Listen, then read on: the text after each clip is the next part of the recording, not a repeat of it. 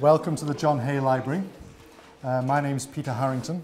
I'm the curator of the military collection, which lives up on the third floor, which, if you go up there, you see a collection of toy soldiers, and I think a lot of people think that my job is looking after these toy soldiers, moving them around, so on and so forth. Actually, that's just the icing on the cake. The main part of the collection are the thousands of prints, drawings, watercolours, 20,000 books, albums, sketchbooks, scrapbooks, portfolios, all collected by Anne S.K. Brown, who married into the Brown family in 1930. And she was just fascinated and really obsessed with the iconography and particularly uniforms of armies. So much so that she was collecting anything she could get her hands on. And these all lived at 357 Benefit Street until 1981 when they came over here. So as you gather from my accent, I'm from England, so I could not let this anniversary pass without some celebration. Actually, I used to have a colleague from France. She retired. I think she retired because she knew I was going to be doing this. But if any of you are going to Europe this summer, you will see a lot of events, exhibitions, and so on. They're really going all out to commemorate this battle, because, of course, at the last major anniversary, the centenary, things were not too good on the European continent. And of course, the former allies were now enemies, and the former enemies were now allies. So more about that in a moment. You're in the lounge room. After the talk, which will be about 45 minutes, I'll take questions. You can go downstairs and look at the Waterloo exhibition, which is all drawn from the military collection. But I did not really put the exhibition up. We had a graduate student from Public Humanities Museum Studies, and she's an intern for about a year and a half, and she did basically the whole design work. And my colleague Ben Tyler, who is here with the paparazzi camera, he did all the panels, so I really cannot take any credit for that exhibition, but you're welcome to look at that. And up on the top floor, you'll see the toy soldiers. And I should actually encourage you to look at the material in these cases, because there's all sorts of wonders in here. We've got part of George Orwell's 1984 manuscript here. We've got 3 books bound in human skin. Material relating to the death of Lincoln, of course. It's his sesquicentennial this year, April.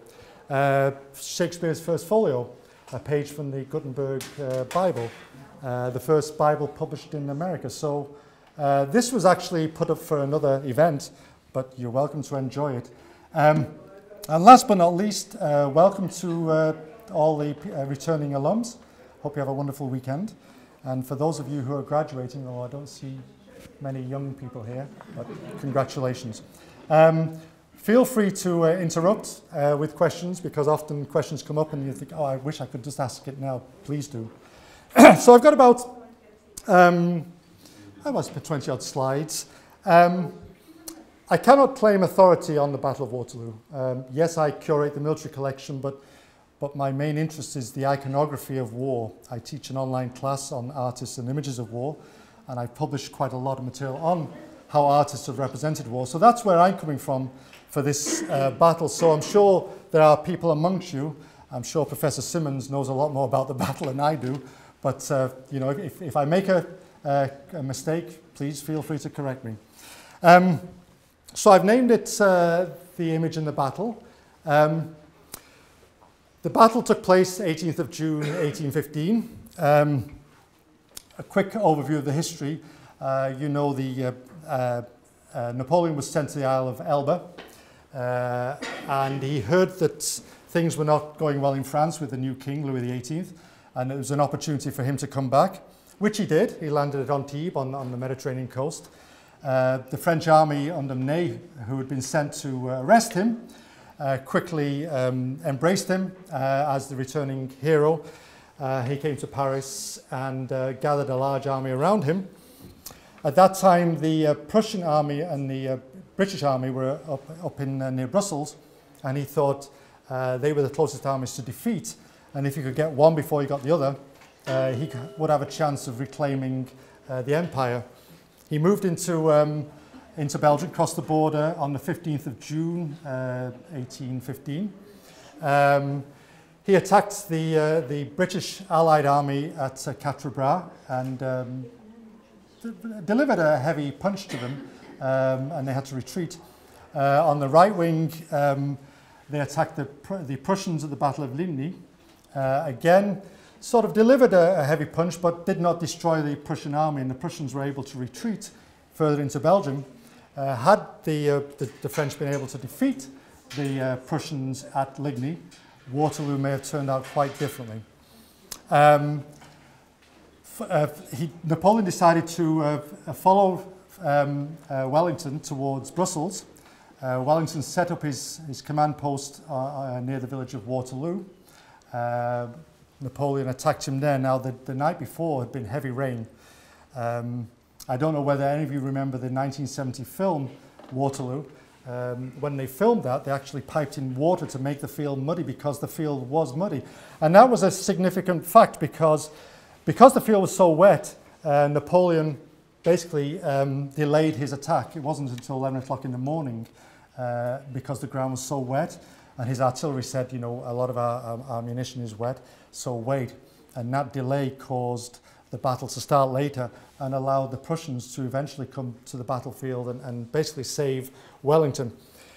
Now, the English, I should say the British, I may one day have to say the English because Scotland may be an independent country, but who knows. The interesting thing about the army, the Allied army, the fort at Waterloo, it was basically split into thirds. There was a British army, a Dutch, Belgian army, and then the Prussians, Hanoverians, who were allied with the British Crown, troops from Nassau, Germany, and I think some Brunswick troops. There were actually 30,000 Germans at the Battle of Waterloo. There were more Germans than there were British. And of the British army, most of those were Scots and Irish. So even though the English claim this is a wonderful victory, you know, it was won on the playing fields of Eton, really, yes, the command was heavily English, but although Wellington was Irish. But as I say, most of the troops that fought for Wellington were not from the United Kingdom, and those that were mostly Scots and Irish. So that comes into play because you'll see the Scots represented in the imagery as I talk about. Anyway, I think we'll move on. Downstairs, one of the items on display is a broadside, and this is the image of the broadside. This was published shortly after the news arrived at the battle. The news arrived within about 3 or 4 days and was published in the newspapers, and certain incidents and events were highlighted in the news, particularly a couple of farmsteads or chateaux. One was Hougoumont, which was on the right wing of the British line. One was La Haisante, which was in the centre of the British line, the Allied line, I should say. And those two buildings feature prominently in the art, as well as a number of incidents. Well, just let me just put the. We've got two British generals were killed at the battle. One was one was the Duke of Brunswick, who was an Allied soldier. Uxbridge, who actually lost a leg, that's him being shot off. There's Napoleon fleeing. There's Blucher following him, and there's the village of Waterloo. It's a very vague idea, but basically the artist of this wood engraving is trying to incorporate some of the main events. We can actually play a game as we go through these pictures, is where's Napoleon, because in every picture he's somewhere in the distance running away. So we start to get really nice prints by the end of 1815. Literally within a day of the battle, people started to visit the battlefield. Now, for the first few weeks, the battlefield was still littered with thousands. I think about 40,000 men were killed at Waterloo. Many of these bodies lay unburied for a long time. And even those that were buried, the bones were sticking out. In fact, in the exhibition downstairs, we have a journal written by an Englishman who visited the battlefield in 1817. And he was able, with a stick, to clear some of the soil away and pick up bones. And he took the bones off for souvenirs. little boys, local boys, would climb trees and pull out musket balls to sell as souvenirs. So the tourist industry of Waterloo, that's another talk separately, but people started to visit the battlefield shortly after. We know people like Sir Walter Scott and Lord Byron and many artists and so on and so forth. So the first popular prints came out shortly after the battle. The battle was very popular. It was the biggest news. Remember, you know, the British have been fighting this Napoleon since the 1790s. They were pretty exhausted, and they just fought a major campaign in the Peninsular War from 1808 to 1814. So, you know, this ultimate victory was cause for massive celebrations, parades and so on, naming of buildings and so forth. So of course there was a real market to sell prints, there was a real market to tap into. So artists of all kinds started to produce these prints. This is not a bad picture. Denis Dighton visited the battlefield within weeks of the battle. The Royal Collection at Windsor has some wonderful little sketches that Dighton did of all the different buildings, La Haye-Saint, Hougoumont, the road, and so on and so forth. And he used these to incorporate into the picture. So there's La Belle Alliance, we'll talk about it in a moment. But here we've just got this melee of cavalry. A lot of artists saw it as a real challenge to capture this massive fighting. So you really can't make out much that's happening except a lot of men are killing each other. So Denis Dighton, we'll return to him in a moment. We start to get these popular prints, and of course Wellington is the hero. He's the conquering hero. He's the successor to to the Duke of Marlborough. He is the greatest man, you know, that was walking around the streets of London at that time. And of course, the country repaid him with the premiership shortly after. So he's prominent in a lot of pictures. Pictures like this, which are very traditional in their style. I mean, you can go back to the pictures of Louis XIV, and there is Louis with all his command, and the battlefield is just like a backdrop. Here's Wellington with his command, and there's the masses of troops going into battle. But you know, your focal point is Wellington. The same artist did a picture like this, where you really can't make out, there's Wellington just charging. Napoleon's somewhere in the background, you can find him if you look closely. But there you've got the general feeling of the battlefield. Heath also visited the battlefield, so there's one of the buildings. Interesting thing about this picture is you've got this rocket firing, and there was a rocket battalion, a British rocket battalion used at the battlefield. The rockets weren't that useful. It's these skies that's really fascinating me, and we'll get to that in a moment when we get to the great Mr. Turner. John Augustus Atkinson visited the battlefield in 1816 with another artist, William Devis. William Devis was to do the portraits, Atkinson was to do the battlefield. This is in black and white because the original painting, we don't know what's happened to it. We know a couple of watercolours and so on. But again, if you look closely, and I don't expect you to come and have a look closely, but there's Napoleon fleeing the battlefield. You've got more buildings. There's Wellington with his staff. I think there's General Picton, who was the other general who was killed. You've got the Napoleonic eagle there. Now that's one of those motifs that appears in a lot of the pictures. Napoleon's regiments all had these flags, banners, standards that were surmounted by a Napoleonic eagle. And the British captured 2 of these eagles at the battle. And that was quite significant. In fact, if you go to Edinburgh Castle in Scotland, you could see one of the eagles. And that eagle was used to design the cap badge of the regiment that captured the eagle. So you'll see that prominently. So there's one of the eagles that's been captured. So this is Atkinson, 1819. And a very similar picture, same time, by a German artist who was domiciled in Britain, Sauerweid. Again, there's the great man himself. There's the cavalry. There's the 2 eagles. They've been captured. There's one of the buildings with some Allied troops peering over the top. I looked hard to try and find Napoleon in this. I couldn't, but he must be somewhere in the smoke riding off. But this is the typical prints.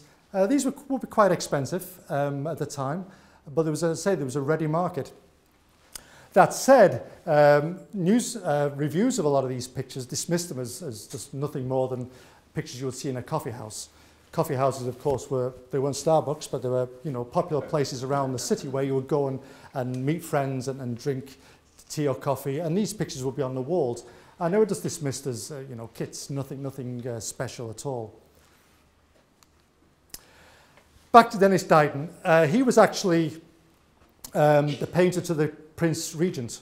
So he had a distinguished role, and a lot of his pictures, we have some watercolours by him, and it says Denis Dighton, painter to His Majesty the Prince Regent. He did some really fine paintings. Now I should say that in 1816 there was a plan to create a massive, wonderful gallery of paintings commemorating this great battle. It was going to be called the Waterloo Gallery. And the British Institution for the Promotion of Fine Arts, which was one of the leading art organisations at the time, had a competition for the best painting of Waterloo. And 16 artists submitted their paintings. Now, many of these paintings are lost today. Few of them are really well known. Reviews of the exhibition said, this stuff is really not great. The great artists at the time, like Benjamin West, some of the American artists, Copley, who were still working over there, they didn't bother with the battle, but some of the minor artists did. But Dighton was probably one of the better artists of this group that exhibited. This picture is actually owned by Her Majesty the Queen. It's in the Royal Collection. I'm not sure, there's an exhibition at Windsor at the moment called Waterloo to Windsor. It's on throughout the summer, and there's pictures and all sorts of stuff relating to that, but I don't think that's on display. But there's the member of the Royal Scots Greys capturing the eagle of the, I think, the 45th Regiment. And then another picture by him. He's actually included Wellington and some of the staff, but the main focus is the cavalry battle. Then we get to something like this, which at first sight you think, well, why would anybody want to buy a print like that? John Heaviside Clark. Now, I don't know whether that's a commentary on his size or whatever, but he visited the battlefield in 1817, like a lot of artists. No, actually, he visited the battlefield. This print was published in 1870. He visited the battlefield at the time. He went to the battlefield the day after, the morning after. This is actually a morning scene, and it shows basically the aftermath of a battle. And it is typical of what you would see. We're so used to seeing the glory of these cavalry charges. It makes battles so sterilized and clean and glorious and heroic and so on. And yet we all know that war is an awful thing. And this is an aftermath of the battle. And there's all sorts of little vignettes going on in here. There's burial, oops, sorry, we'll go back. There's burial details. They're burying somebody there. There's people pilfering. We know that a lot of local people went to the battlefield, started rifling through soldiers' backpacks. In fact, there's one man just behind this tree going through a backpack. There's a very strange-looking lady smoking a pipe there. I think she's sort of in charge of a lot of pickpockets, or the picking pockets of dead soldiers. There's a man under a tree tying a tourniquet around his leg. There's a wounded Highlander there. It's just mayhem everywhere. And this is really quite an exception to the rule. I mean, as I say, this does not capture the glory, and you wonder what the publisher was thinking when he put something like this up, because probably you wouldn't want to put this up on your wall and have your friends see my great, wonderful picture of Waterloo. Now, the same year this was published, the great Mr. Turner visited the battlefield. Actually, I mentioned the diary downstairs. Turner visited the battlefield 2 months before that diary was written, and he spent a day. He was basically had gone to the continent. He was planning a tour down the River Rhine. But like anybody, he was drawn to the Waterloo because it was still making news in Britain. Waterloo Bridge had been unveiled in London, so he wanted to see for himself. Now, he hadn't done many historical scenes. I mean, you've probably all seen the movie. I mean, he's known for his wonderful landscapes and so on. He had done a painting of the Battle of Waterloo, Battle of Trafalgar in 1806, showing Nelson dying on the... but this is a complete departure because, like John Heaviside Clark, he's really captured the horror of the aftermath. But it's typical Turneresque. This is Hougoumont. Now, we'll see more pictures of this later. As I mentioned at the beginning, this was on the right wing of Wellington's lines.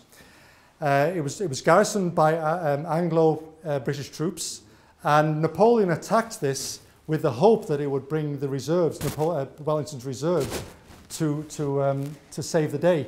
Wellington kept his reserves there, and the occupants, the defenders of Hougoumont, were able to resist continuous onslaughts. The building is there today. It's in ruins. Actually, as we speak, they're doing excavations there to try and understand a little bit about the archaeology of the site. But it was on fire by the end of the day, and there it is. It's looked like something from some Gothic mystery. It's on fire, but I'll show you the detail. This is the detail.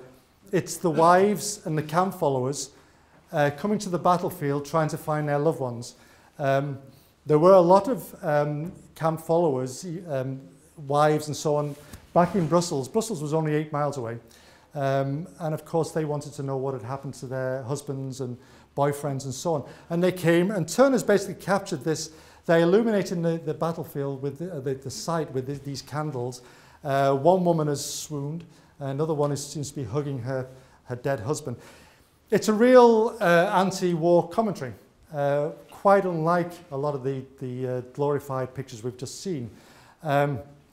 Most reviewers of this painting, it was shown at the Royal Academy in 1818, they weren't big on it. They thought, you know, one person thought it was I think, what was the words? It was a booze up after a bad night. You know, a lot of people drinking, illuminated, but, you know, that was just a cynical commentary. I'll just go back to this because they sent up flares. The army fired flares to illuminate the battlefield so they could find the wounded. And there it is, although it looks like some heavily intervention coming down. Just an anecdote, a new book's just come out called 1816. And it talks, there was a volcanic eruption in Indonesia in 1816, a massive one, that blocked out the sunlight through a large part of Europe and so on. So much of Europe in the summer of 1816 was dark and gloomy and heavy clouds and so on. And it's been suggested that Turner was sort of inspired by this sort of gloom and dark, and it pervaded a lot of his paintings afterwards. But take a look at that book and make your own you know, thoughts about that. But here we've got this heavy sky and this sort of like tunnel image in the foreground of the death and desolation and the women you know, in shock. And that's a detail of it. That whole idea of the death is really pervasive by the mid-century. And I put this up because, again, there's some interesting little stories about this.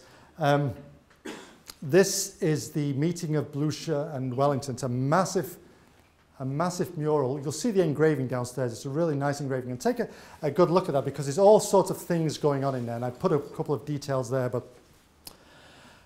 the artist has basically used the whole idea that war is horrific. Even though he's incorporated, excuse me, the two generals there, it's the foreground that really captures your imagination. Your eyes go straight to it because you see the suffering and the struggling, these writhing bodies, dead bodies, and so on and so forth. There's a man here, he's had a tourniquet put on his arm. There's all sorts of, as I say, little vignettes. There's a set of bagpipes there. This was painted, for those of you who've ever visited the Palace of Westminster in London, where the Houses of Parliament are, excuse me, if you go from to the Royal Gallery, which is where the monarch processes down to the House of Lords for the opening, there are two massive murals. One side is the Battle of Trafalgar, one side is the Battle of Waterloo. These were sort of epitomised the greatness of the British Empire. But they were painted 1859, 1861. Now remember, for those of you who know your British history, Britain had just fought a very nasty war in the Crimea. Florence Nightingale was trying to treat the wounded, the horrific battlefield wounds. The account in the London Times was saying how awful this was and so on. So you couldn't glorify the commanders. The general staff at that time was not well looked at. So even though he's included it there, it's really the harvest of war that the artist is focusing on. Now, he's an Irish artist, So again, he's making some commentary about the English, possibly negative. There's a lot of emphasis on Irish troops and Scottish troops. So, you know, there may be something, he may be making a statement, an anti-imperialistic statement. We don't know. But as I say, this is a massive mural, and that is going to be the centerpiece of a Waterloo exhibition this summer. And in fact, I've just written a paper looking at all the little studies, that the sketches that Maclise did for this. But this meeting of Blucher and Wellington, it happened at the end of the battle. Even though in the battle there's still fighting going on. The Prussians arrived, saved the day, and they met at an inn called La Belle Alliance, which was actually Napoleon's headquarters at the start of the battle. And apparently they shook hands and went their merry way. Here you've got the British cavalry, there you've got the Prussian band. There's even a man playing what looks like a French horn. Somewhat oblivious to all this going on in the foreground. We've actually got a French vivandière. This is like a battlefield nurse. You've got somebody else somewhere over there rifling through somebody's backpacks and so on. But this meeting of Blucher and Wellington, it was a popular theme at the time because remember, Queen Victoria's husband was German. And he was also head of the commissioners, the fine arts commissioners that had been tasked with decorating the Houses of Parliament because it had burnt down in the 1830s. They built this brand new parliament and they wanted to decorate it with murals. And the Prince Consort, Albert, was in charge of it. So naturally, they wanted to emphasize the impact that the Prussians had had. So there's Blucher. And the same scene was shown in 1853 by a different artist. So there's Wellington doffing his hat, there's Blucher, there's La Belle Alliance. Very different scene altogether. There's a soldier there with his arm in a sling. The battle is in the background. The battle is really secondary to that event. At the same time that Maclise was painting his massive mural, the great German artist Adolf Menzel was doing a mural for a new palace being built in Berlin for the Crown Prince of Germany, Prussia, who was marrying at the time, and this is his variation on it. So how did the German artist deal with the battle? Well, as I mentioned, La Haye-Sainte, this is a farmstead right in the middle of the battlefield. It was defended by 400 members of the King's German Legion. Now, there's a new book just come out just on that defense by those members of the King's German Legion. They were Hanoverians from the German state of Hanover, which was allied to Great Britain. And they defended this for a good chunk of the battle until they were overwhelmed. The French took it, and then Napoleon was able to bring up his guns and bombard the Allied lines. But this is the heroic defense. So these are the, these are the Hanoverians, the King's German Legion, a couple of British troops there. The French are breaking in, the Hanoverians up on the wall. So Adolf Northern, a popular historical German artist, naturally sort of looked at the German aspects of it. And here's another one. Plancenoy was a farmhouse behind the rear of the French lines. And the Blucher's troops actually came into the rear and captured Plancenoy, which forced the French to move troops to go backwards rather than towards the Allied lines, again taking the pressure off the attack on the Allied lines. This was an important defeat for the French at this farmhouse, and this is Northern's depiction of it. This is a typical mid-19th century war art, very typical. The commanders are in the background are not important. It's what the soldiers are doing. It's how the soldiers are suffering. The common soldiers, remember these were, most of the soldiers in the armies of Europe at the time were from the low end of society. Many had joined up to escape unemployment. Many were farm labourers who were unemployed. So these were the men who were bearing the brunt of these wars. All these imperial wars, not that this was imperial, but all the wars of the 19th century, it was those men who were dying for these empires. So artists, particularly after the Crimean War, artists were focusing more on what it was like to be a soldier in battle at the time. Ludwig Escholt's, another picture of the captured Planches Noires. These are paintings, I think they're all in the Berlin National Gallery. Unfortunately, many German war paintings were destroyed in World War II with various bombings and so on and so forth. So a lot of the pictures that we know about in old books don't exist anymore. What about the French version of the battle? Now, I could talk for hours about French war art before Waterloo. You all know the great paintings by Baron Gros and people like him, David, Napoleon crossing the Pyrenees and so on. But of course, Waterloo was the final, the ultimate defeat. It was I won't say a humiliation, but it brought the end to the empire. Napoleon had to go into exile and died at St. Helena. So how have French artists dealt with the battle? Well, they've looked more at the suffering and the heroics of the common soldiers, particularly the Imperial Guard, and how they fought to the end. They never ran away, they fought and died on the spot. This is an early picture. It was literally painted by the end of 1815 by Charles Auguste Steuben. And it shows Napoleon basically leaving the battle. He realizes the outcome. His troops are still fighting. There's one here beseeching, I don't know why he's beseeching him to stay. A couple of interesting Allied troops there now. I think they must be prisoners. The Highlander has a very interesting expression on his face. He's got his arms folded and sort of looking like, oh, so this is the man who was unbeatable for 20 years. So this actually is on display downstairs. It's a watercolor copy of the painting by Steuben. But this is your typical French memory of Waterloo. There are many, many pictures like this. The Last Stand.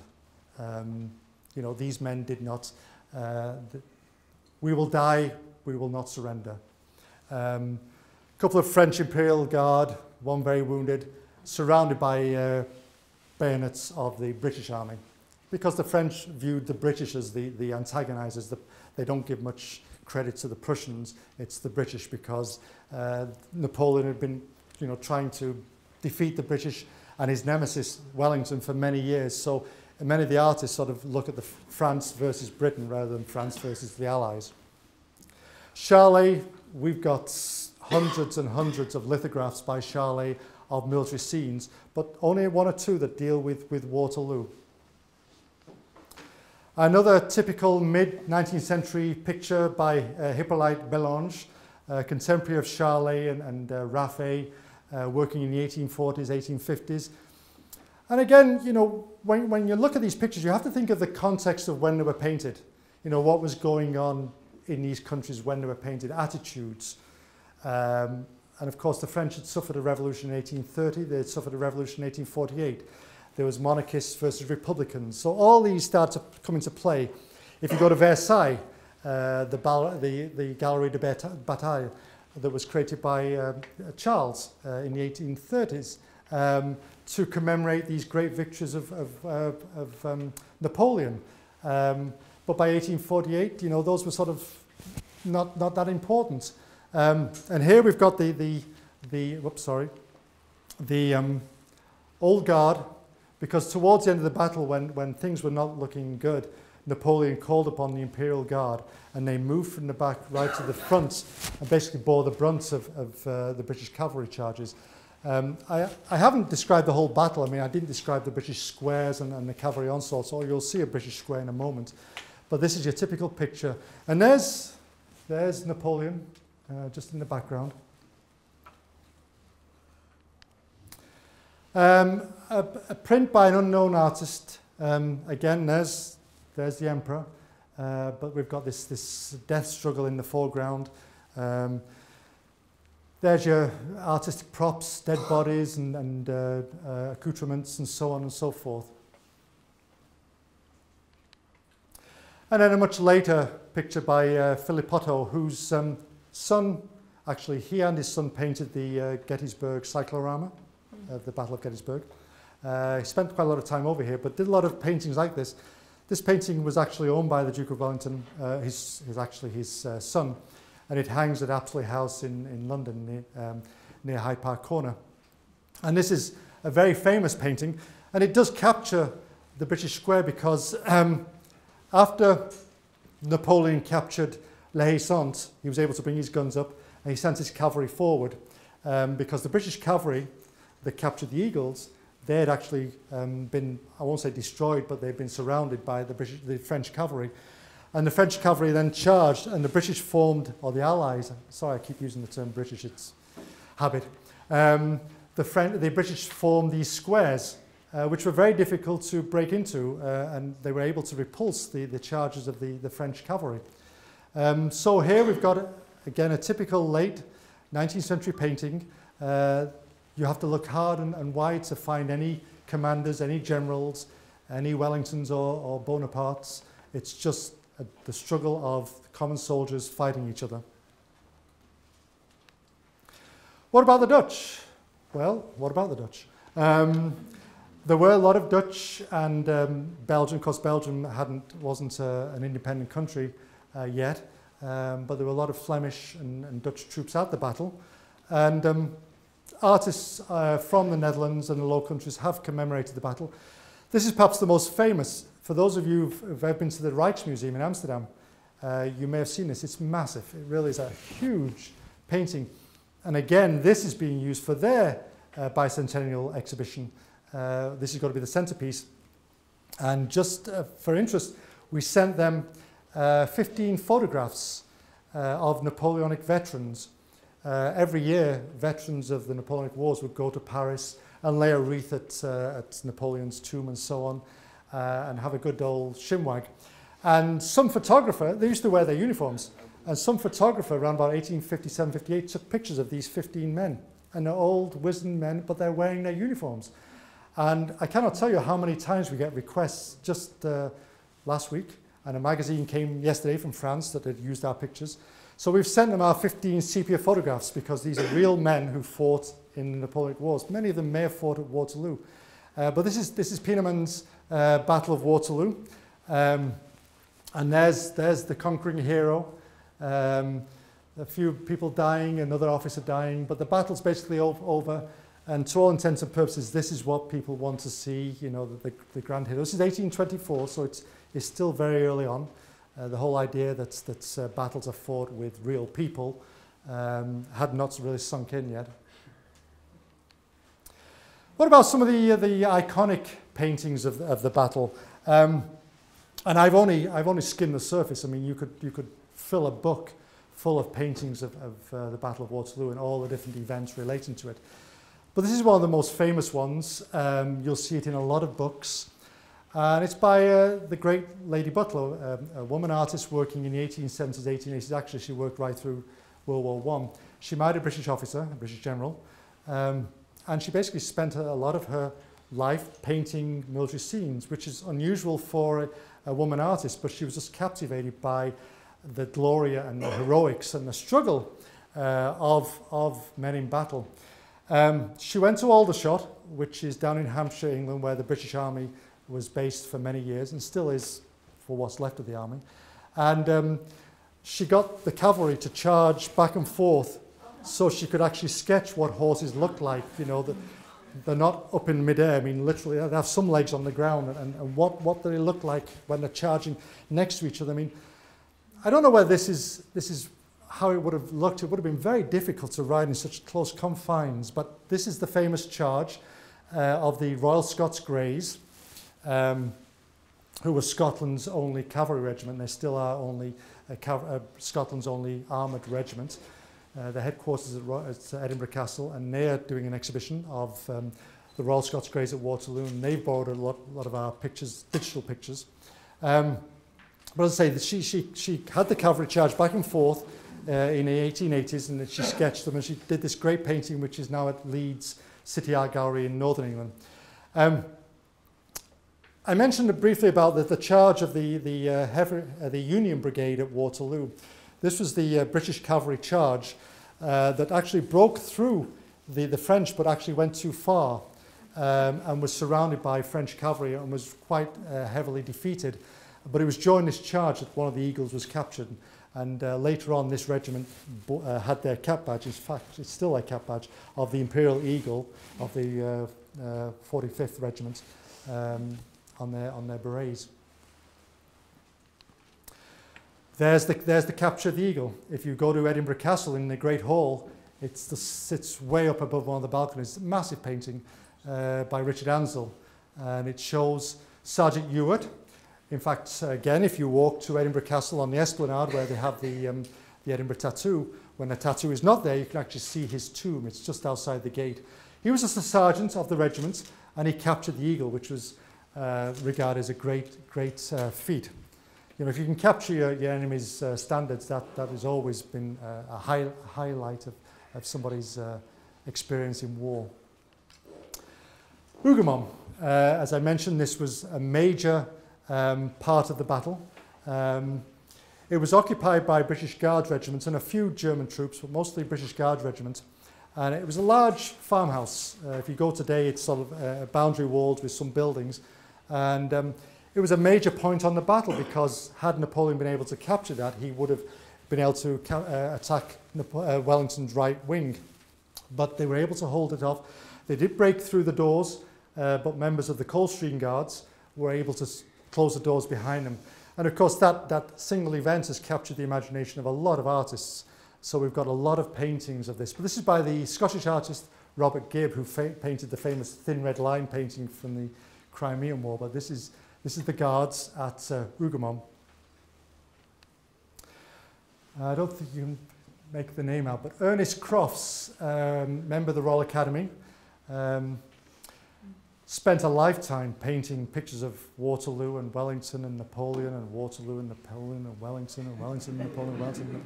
Just went on and on. He must have made a living because he painted some other battle scenes but from other wars, but he just loved this. He went to the battlefield. He sketched Napoleon's carriage. Napoleon's carriage was captured at Waterloo, and for many years he was on display at Madame Tussauds on Baker Street in London, but then it was destroyed in a fire many years ago. But Crofts saw it and sketched it and was able to incorporate it in here. We actually have a few of the little sketches that he did for various pictures. There's Hougoumont again. We've actually got the little pencil sketch of this British soldier on the top. So these are all very famous paintings. I tend to focus on British artists. I'm sorry about that, but it's. But I wanted just to sort of finish off with some modern pictures. Even today, modern artists are still producing these same sort of scenes that were not uncommon in the 19th century. Two of these are by Mark Cherms. In fact, you can see his name on them. And two of them are by Keith Rocco, who's an American artist who does a lot of American Civil War paintings, American Revolutionary paintings, as well as Napoleonic paintings. In fact, I've written for Keith. Keith did a book on Napoleonic paintings, and I wrote a bit about Napoleonic art. But you know, as I say, those pictures are very similar to what you would see in the 19th century. So artists even today are still producing these kinds of things for the market. So that's my take on Waterloo in art. I hope I've covered quite a lot of ground and given you some new information to think about. But if you have any questions, I'll be happy to take them. Oh.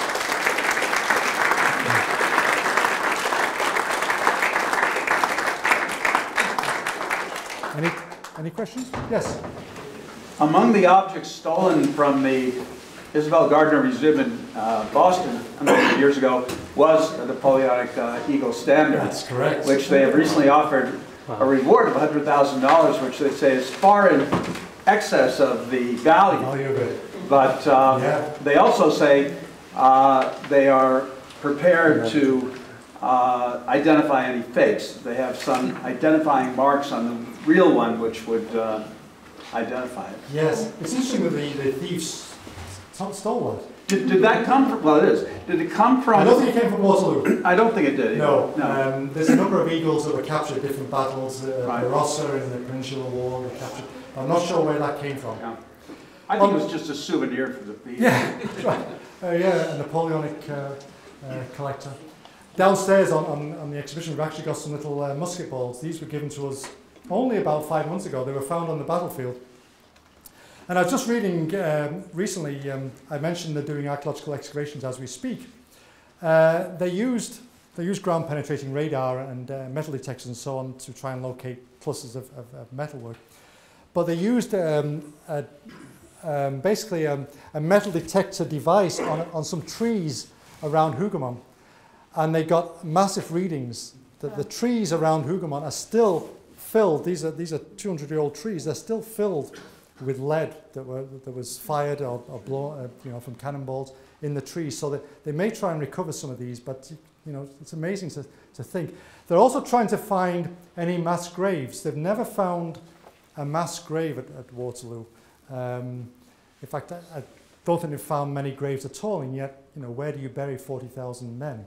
And in the John Heaviside Clark picture, you could see various burial details just burying where they were. I mean, I don't think they were moving bodies around. I think they were just digging holes there and then. And there's a wonderful little engraving, wonderful, not wonderful, an engraving done of just literally graves and his arms sticking out and so on. And that was done about 1819. So, for many years, bones could be found, as I mentioned, the traveller digging up bones and taking the souvenirs. Yes? What was the composition of the standards? Do you know? I don't, but it was base metal. I don't think. Yeah, I think it was. Gilded and I think they were. They were gold, but they weren't. They were gold plated.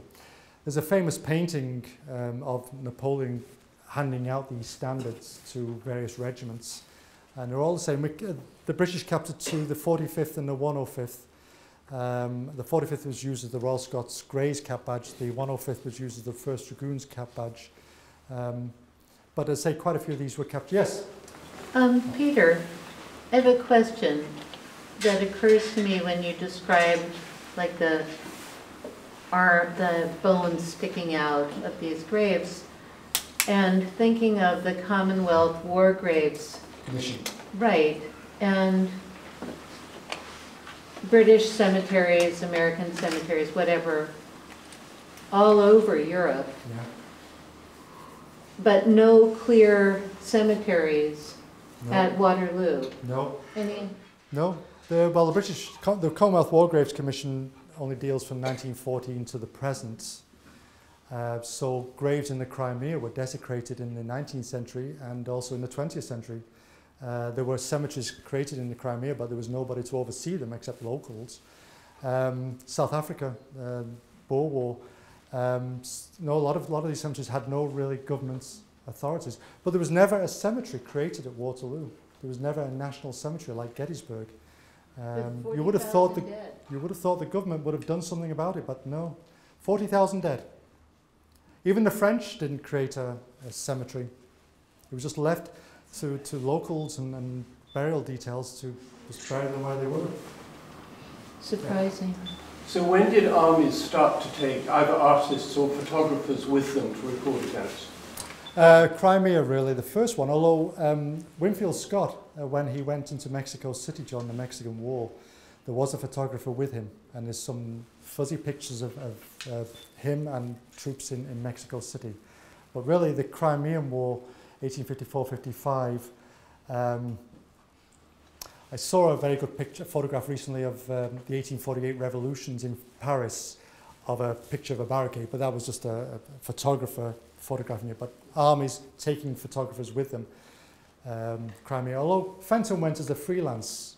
I mean, he was sent by the government, but really wasn't working with the army. Susan?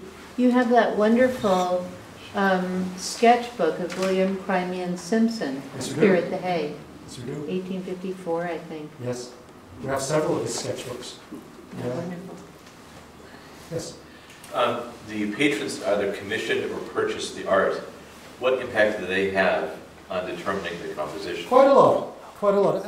In the class that I teach on artists and images of war, patronage is very important.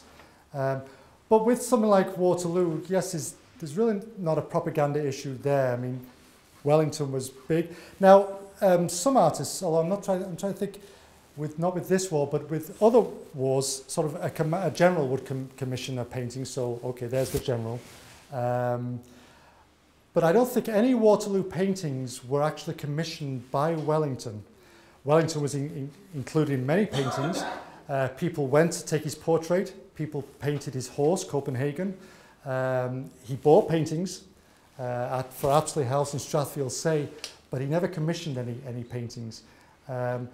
Now, with Napoleon, of course, during his regime, artists and writers and so on were heavily controlled. So particularly Baron Gross's painting of the Battle of Eylau. That was, I mean, Eylau was a bad, I won't say it was a defeat, but the French lost heavily. But the propaganda machinery went into, you know, full steam to create this battle as this victory. And there's the painting of Napoleon, you know, with all these dead Prussians in the foreground. I mean, there's real propaganda, but that's not so much in this battle. Yes? What's the current status of the old guard's response to the surrender offer at the end of the battle? The one you cited was debunked for a while in favor of a single-syllable expletive that was thought to be more historically accurate. Is the one you cited back, has that been documented? I cannot speak with any authority on that. I don't know. As I say, I'm not a specialist on the battle. Does anybody know about? No, I'm not really sure about what the Imperial Guard, how they reacted. Well, in the children's history books, Cambronne is said to have said the old guard dies but does not surrender. Yeah. Very photogenic. Yeah. He's thought to have simply said merde. Yes. Are these photographs part of a painting?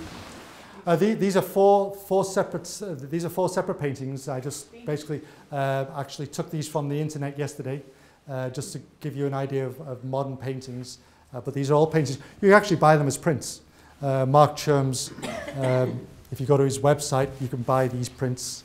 Yeah, they're quite popular. Any other questions? Well, if not, thank you. And